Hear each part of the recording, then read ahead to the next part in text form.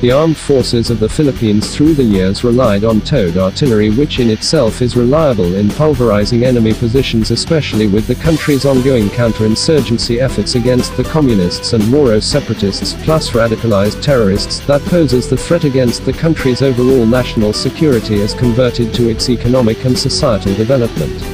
The Philippine Army and the Philippine Marine Corps are said to have this platform that packs sufficient firepower that can conduct area suppression with continuous rocket barrage, which inflicts damage on the enemy, both in terms of physical and psychological terms. The Philippine Army recently launched its new military units and sub-units within the organization, which preferences the potential plans of the service branch on acquiring new military equipment for the mandated duties and responsibilities, as well as the anticipation over the arrival of several assets that may mean additional capabilities for them to obtain as it increases their effectiveness in combating an enemy that poses threat to the security of the whole nation. One of those activated is the second multiple launched rocket system (MLRS) battery, wherein this sub-unit within the Philippine Army will be the one who oversees the responsibility of operating incoming MLRS for the service branch to have, as it may fall under the larger artillery regiment. That may also come with another launched sub-unit that is the first land-based missile system (LBMS), where it will soon oversee the responsibility of operating missile platforms intended to be launched from land and to target opposition forces from both land and sea.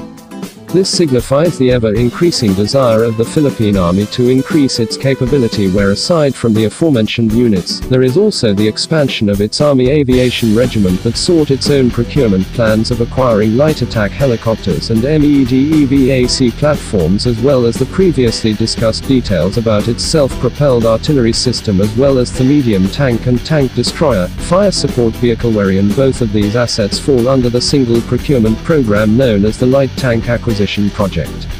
Shall these respective projects getting into realization, it means a lot for the service branch under the armed forces of the Philippines' desire to enhance its counterinsurgency operations. That better, effective ways of delivering firepower against a target are now in place.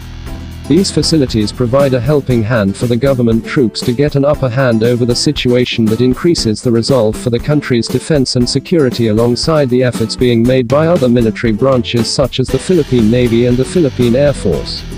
In this article, we will discuss the sets of enhanced artillery platforms that are on its way to the Philippines from South Korea, where recently, most of the country's big-ticket defense hardware have originated, where aside from the Jose Rizal class frigates and FA-50PH, this multiple-launched rocket system helps augment the country's existing artillery platforms that expands the support needed for the ground troops to get hand in hand on getting the government forces to the top of a combat situation. While the idea of having multiple launched rocket system is relatively new to the Philippine Armed Forces point of view, the existence of such platform is not new, especially on several armies that have already employed them in several wars, where the idea on area suppression of rockets in complement to the artillery platforms have already taken place. One may trace things back to the 15th century Korea, where they employ the Hawaka multiple rocket launcher, which signifies the sophistication of the kingdom of the time, one that a modern Korean may go on obtain with the modern multiple launched rocket systems, with the North Koreans employing the KN-09 MLRS, while the South is now replacing the K136 Kooryong with the more modern K239 Chunmoo MLRS. During the Second World War, the well-known user of what will be the predecessor of a modern multiple-launched rocket systems during that time was the Soviet Union, where they employ the Katyusha rocket launchers against the Germans, who at that time are invading the vast Soviet territory of what will be known as the Operation Barbarossa, nicknamed Operation Fritz, and eventually on the Great Counter-Offensive all the way to the city of Berlin, wherein they, along with the US and British allies at the time, have managed to defeat the German military in 1945. The principle regarding the MLRS comes with an idea that it is artillery, but it is rocket-propelled, aimed at obtaining continuous barrage of firepower coming to the enemy at a large number, as opposed to usual artillery units that have come with a howitzer cannon and ammunition that is more of an enlarged caliber cartridge, that it is fired one at a time before getting reloaded, and the process gets repeated along once again. A modern MLRS is now better and more sophisticated, wherein several platforms such as the M270 multiple launched rocket system came with a fire control system and may go with guided munitions on board the platform, which increases the accuracy of the rocket's trajectory as opposed to the target that is intended to destroy. This evolution of the multiple launched rocket system is something that the Philippine Army, as well as the Marine Corps, missed throughout its operations from its respective foundation up to the present date, in which the one from South Korea will render this service branch of the armed forces of the Philippines into having one of such platforms, which is helpful in providing necessary fire support in augmentation to the existing artillery pieces and close air support aircraft such as the incoming A-29 Super Tucano.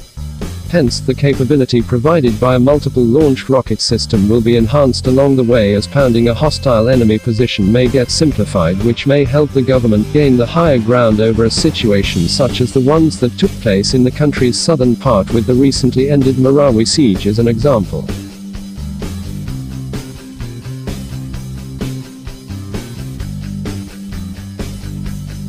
Regardless of its age in which it is on the process of being replaced by a better and newer multiple launched rocket system in the South Korean Armed Forces service, such platform is considered a welcoming improvement for the capability of the Philippine Army as well as those of the Marine Corps, especially in terms of providing firepower support that is meant to pulverize enemy positions in combat. It comes with 36 tubes that render the capability of this multiple launched rocket system to fire a full salvo of massive delivery of firepower against the target within 23 kilometers range, giving it additional support for the ground troops on its objective that requires such scale of destruction, which assures that the target is obliterated and the area is flattened for the ground troops to move forward on its objective and finish the remaining pockets of the enemy in its position. Now, with the vehicle that the Korean Armed Forces utilized for its K136 Kooryong that the Philippine Army sees commonality, the KM809A16X6 truck chassis, wherein it was derived from the United States-developed M809 heavy tactical trucks that it obtains, wherein it will not be seen as much of a concern in terms of commonality and logistics chain, as its integration within the armed forces will be smooth in terms of operating and maintaining the truck chassis that carries the K136 Kooryong MLRS. The M809 trucks that the Philippine Army obtains usually comes as a cargo truck type, which comes with a 250 horsepower engine with a maximum speed of 84 km per hour and a range of approximately 800 km, which is seen as greater than the Korean variant provided that comes with a 236 horsepower engine with a maximum speed of 80 km per hour and a range of 550 km.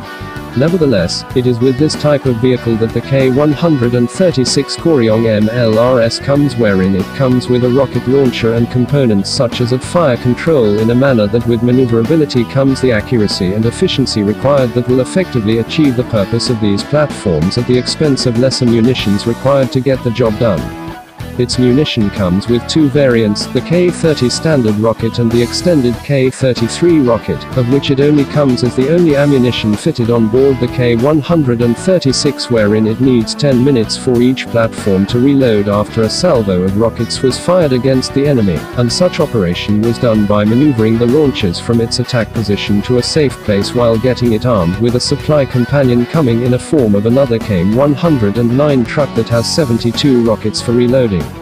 Like the munition, the K136 Kooryong MLRS in itself comes at two variants, the original K136 and the improved K136A1, with the latter having the chance to be the one that will be supplied to both the Philippine Army and Marine Corps, wherein it may come with improved materials that can be found on its tubes in the form of stainless steel.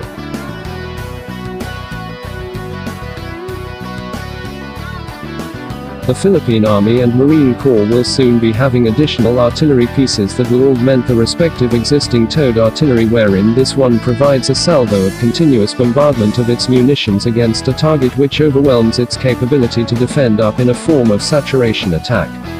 Procuring the K136 Kooryong serves as an addition on the list of the South Korean-made products that have been provided for the armed forces of the Philippines that enhances its own desire for defense, wherein these platforms may help support ground troops in the case of another devastating conflict in the future, where it may go needed against harmful elements that pose threat in the country. With this, it may go hand in hand with other units within the Philippine Army such as the M113 armored personnel carriers with some fitted with Elbit ORCWS, as well as from other military branches like the close air support aircraft of the Philippine Air Force such as the OB-10 and the soon-to-deliver A-29 Super Tucano, wherein these assets puts the government forces at the upper hand against the communist bandits and terrorists.